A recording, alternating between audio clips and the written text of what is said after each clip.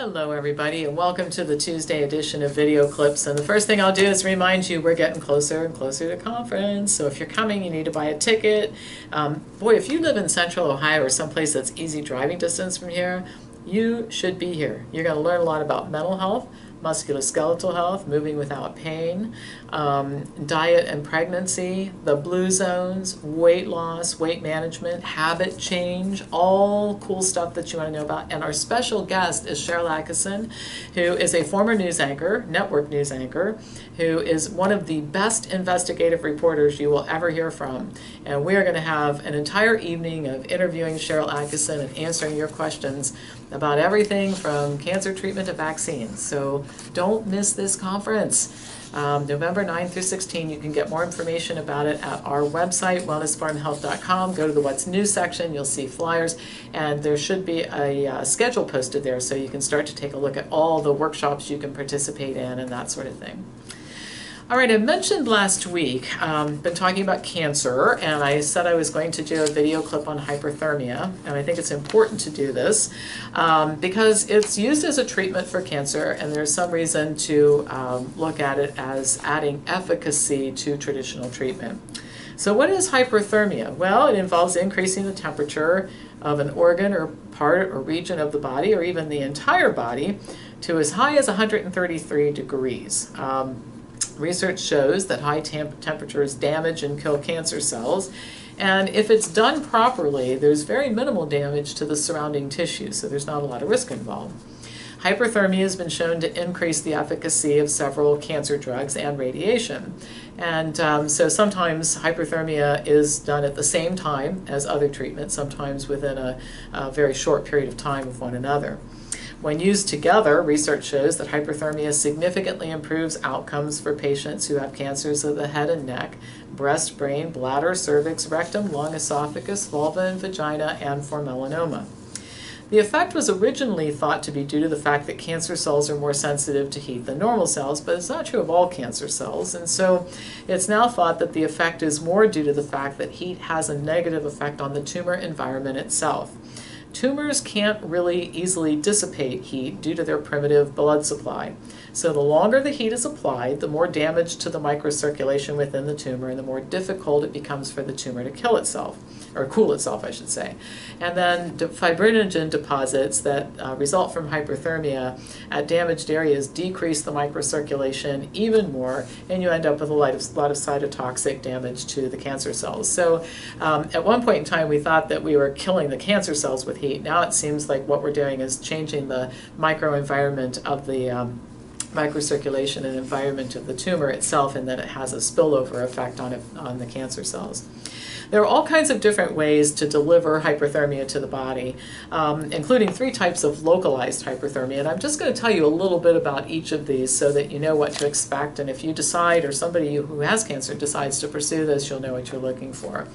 So external hyperthermia is used for small localized tumors. So think about breast cancer, a superficial malignant melanoma lesion, lymph node metastases associated with head and neck tumors.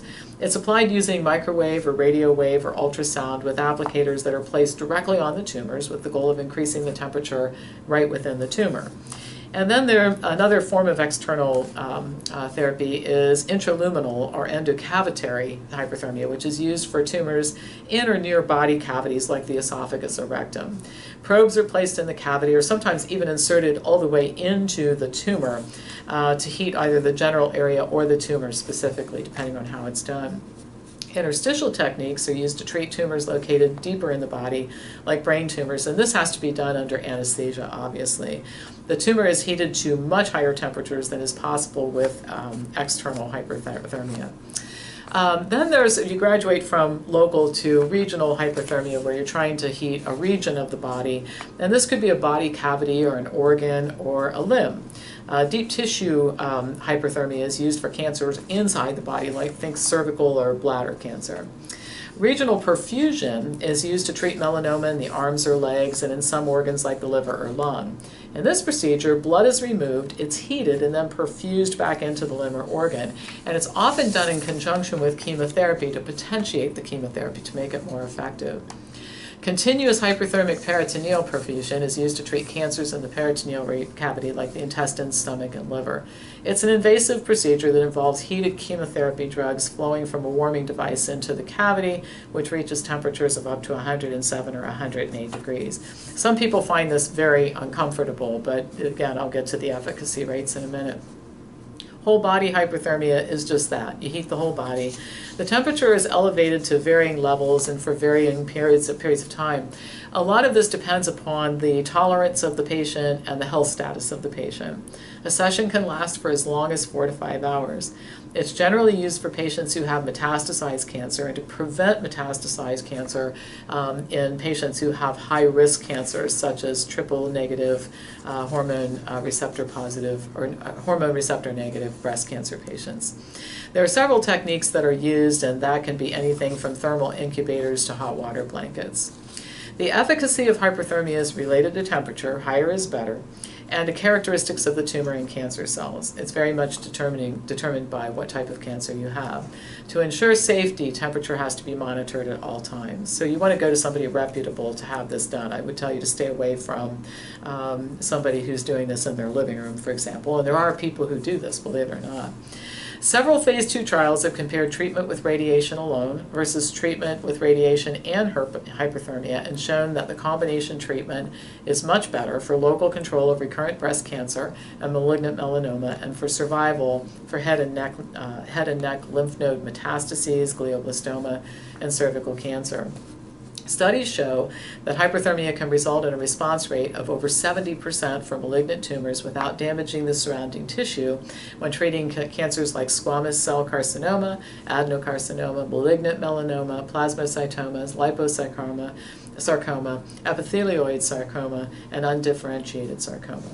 Localized hyperthermia has been shown to have a positive effect on tumors that have become resistant to radiation treatment. This is very important when applied in combination with radiation treatment. So if your cancer is not responding to radiation alone, the addition of hyperthermia may make it start responding to radiation again. In one study, complete regression was achieved in 31 out of 54 resistant lesions, like 57.5%. That's very high. There are several mechanisms of action that explain how this works. It works by stimulating immune responses to cancer and inhibiting repair to cancer cells that have been damaged by chemotherapy and radiation.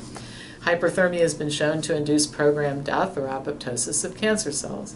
It inhibits angiogenesis, or the building of a very elaborate network of blood supply to the tumor. It's been shown to inhibit metastases.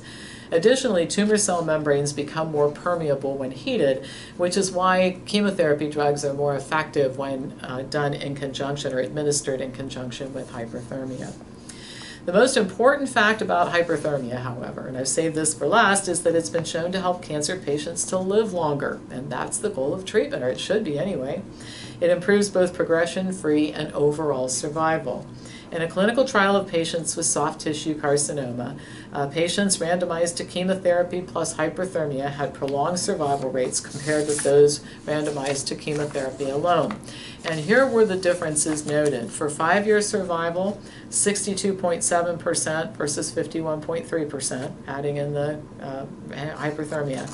And then at 10 years, survival of 52.6% versus 42.7%. That's significant. Now, this is what's very discouraging. According to the American Cancer Society, hyperthermia is, quote, largely an experimental technique at this time. It's considered an important part of cancer treatment in Europe, however, but not in the United States. According to cancer researcher and, full disclosure, friend of mine, Dr. Ralph Moss, the reason is that, quote, the treatment is not a mass-produced drug, but relies on natural treatment, heat. It requires the purchase and maintenance of expensive equipment and, more importantly, the training of highly skilled technical personnel to administer the treatment.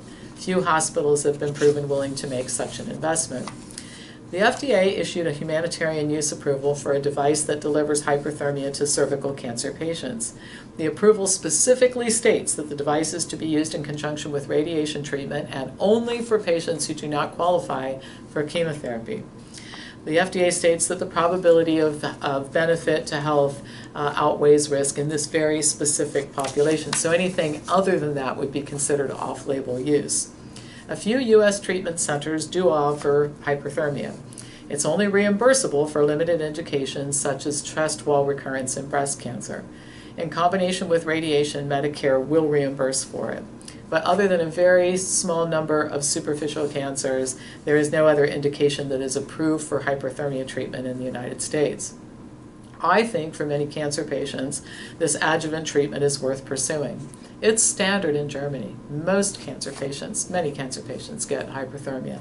It can prolong life and often significantly more than drugs and radiation that are used in traditional treatment. So hopefully this gives you an idea of what this is all about. We have had many members over the years who've decided to go to foreign countries to get hypothermia treatment because it was just easier than trying to do it in the United States. And I would say if you have the resources to do that, it's probably a good idea.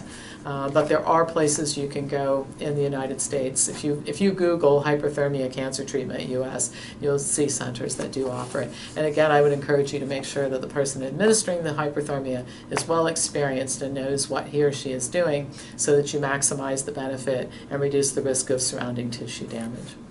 All right, as usual, pass this on to anybody who you think might enjoy watching it. Hit that subscribe button if you're not already a subscriber so you can get these videos every Tuesday and Thursday. Great information that may one day save your life or the life of somebody who you know. I'll be back to you on Thursday with more news.